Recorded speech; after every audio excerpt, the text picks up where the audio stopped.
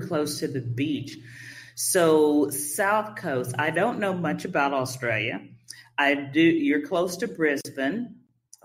How far is that from Sydney? And then how far is that from Perth? Okay, so Australia's the size of the US.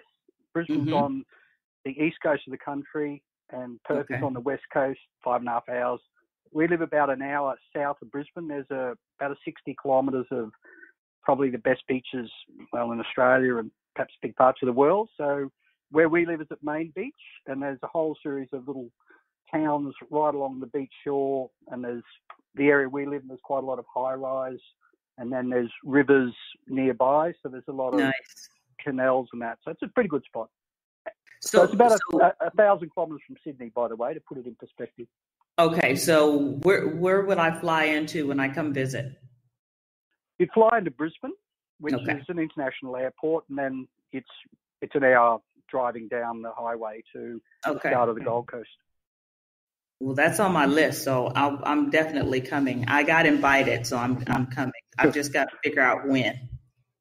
Well, as Karen and Kevin Nickel that you met, they live in the building next door to us. We were neighbours 20 years ago, and here we are revisiting the same space after all these years.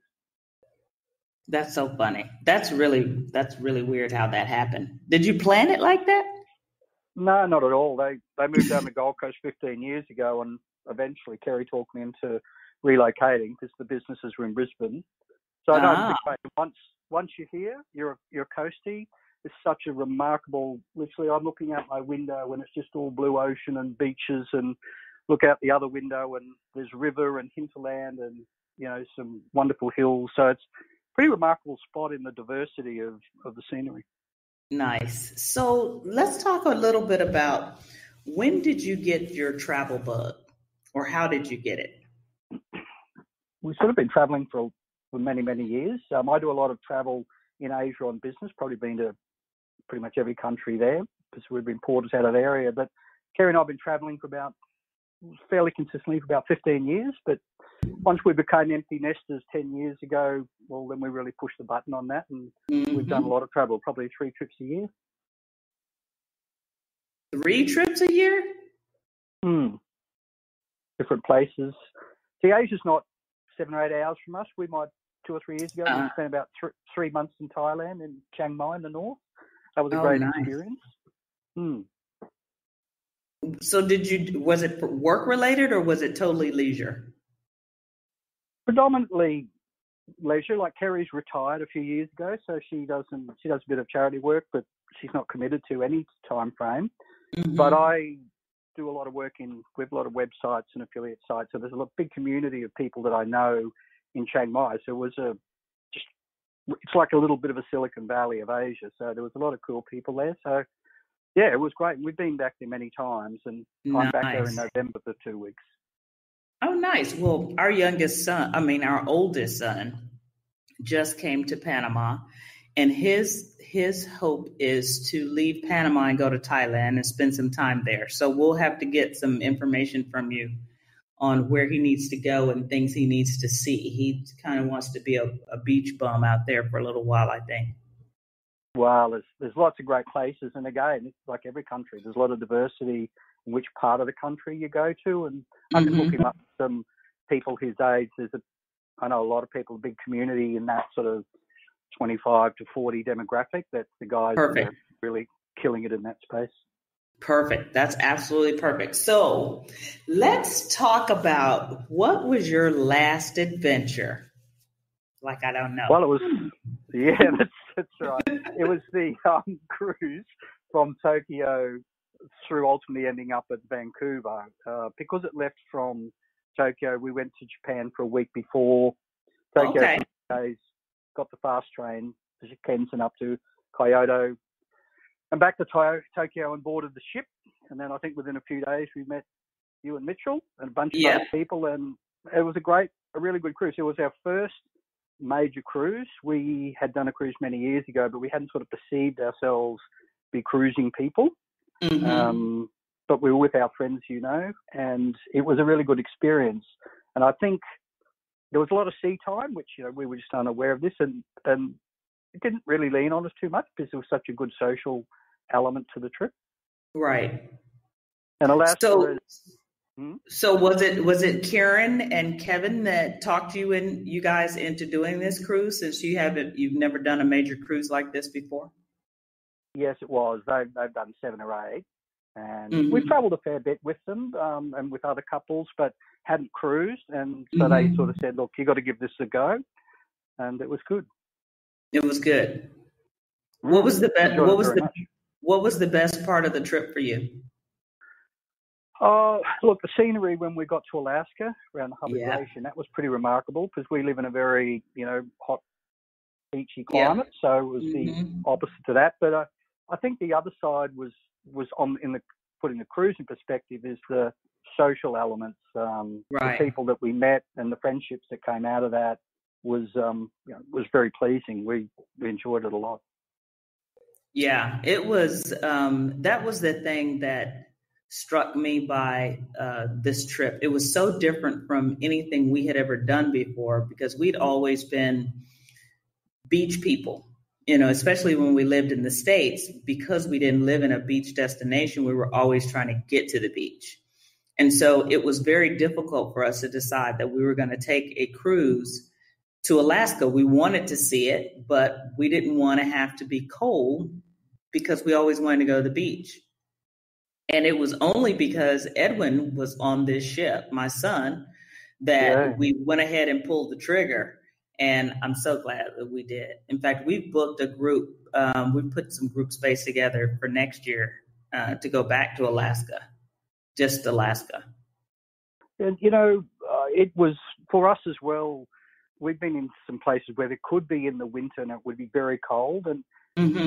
I would find it uncomfortable. So we chose to do Alaska, which we've been wanting to do for a long time.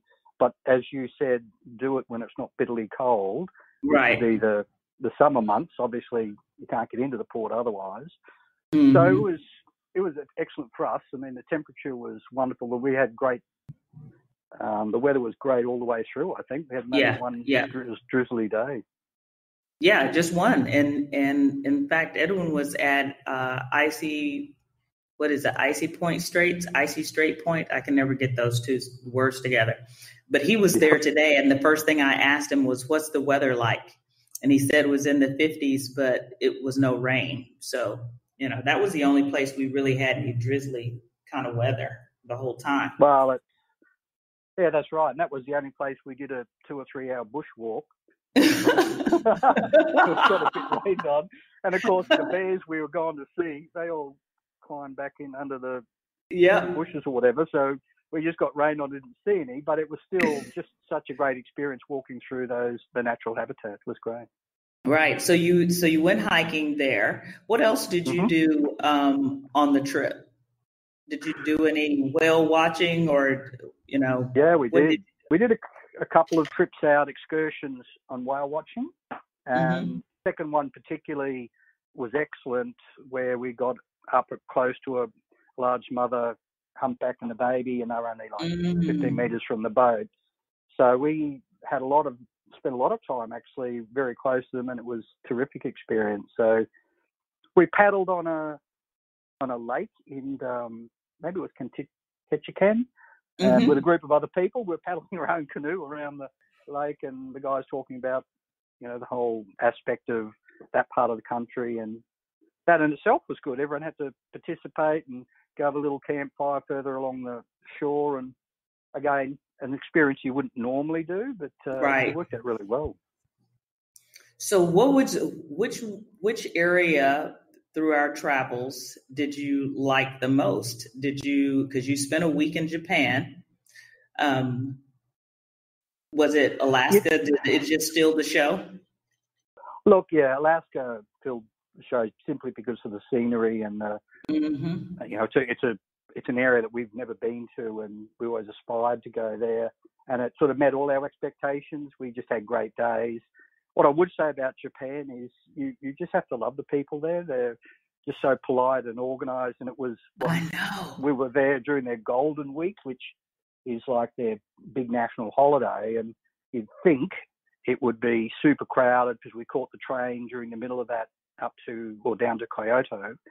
I've been in China unfortunately during their their major holiday, which is the Chinese New Year, and that's like utterly chaotic. There's hundreds of millions of people all move around over a 2-week period. Right. So yeah, different type of profile socially, I think. Totally. Japanese are very, very pleasant. I've never been to a place so clean in my whole life. I mean, every place was so clean and everything was so organized and efficient. I mean, it was just ridiculous how efficient they are. Yeah, look, I think it's just a cultural thing there. It's hard to picture these people you see today, and you know, if you reflect on the war era and all the rest, it's kind of the antithesis of what you see today. So yeah, they're very community, you know, probably a little xenophobic. There's not a lot of, we live in an immigrant country, so a lot of diversity here, but they seem to have a social compact about respect and, you know, for not only the place they live, but for each other. So it's pretty good. Yeah, yeah. So you guys, you traveled with friends. Was it just the 4 of you, or was there some more friends that we just didn't meet while we were with you guys? It was just 4 of you, right? Yeah, just the 4. So there are people out there that are interested in traveling with friends, but are concerned about traveling with friends. How did you find it? You guys have traveled before, internationally and domestically, I'm sure. So is there a secret, or is it just personalities mesh and you guys are just good friends like that? Personalities. Everyone has to know each other pretty well, in my opinion. You never know. You can draw the good straw and randomly be with people, but I think, you know, different times. We've got other friends here. We maybe spent 3 or 4 weeks in Sri Lanka, let's say. We might have spent 3 or 4 weeks traveling and driving up through Italy. You have to know who you're with, and everyone is close friends and they're patient, and, you know, when things get a little stressy, that they're careful with each other. And but if you get that right, it's a great dynamic, because you get you shared a lot of great experiences. That's the truth. That's very true. We didn't start traveling with friends until probably 5 years ago. And you're absolutely correct about it's the personalities, because even 5 years ago when we took a trip, there was 10 of us, people we hang out with at our house all the time. And then something happened on the trip, and one of the couples, I don't know, to this day, we don't know what happened, you know, and so things like that can happen when you travel with friends. But for the most part, if you know the people, and maybe the group was too big, you know, sometimes when it's 10 close friends like that, even though you've known each other, it sometimes something happens, somebody says something, and, you know, it just doesn't work out. But you met some really cool people on the ship, didn't you? Yeah. Oh, look, absolutely. And that was one of the, you know, the pleasures of the experience was we connect, you know, you guys were one, there was a host of others. There's some really nice Americans. There was some more Australians we met. There's a couple of Brits there as well. And the way it sort of worked out, everyone had that meeting place in the afternoon. They kind of found their bar they liked, and sort of hung out. And, you know, things grow and flower from that when people have like-minded aspects and outlooks. So it was very good.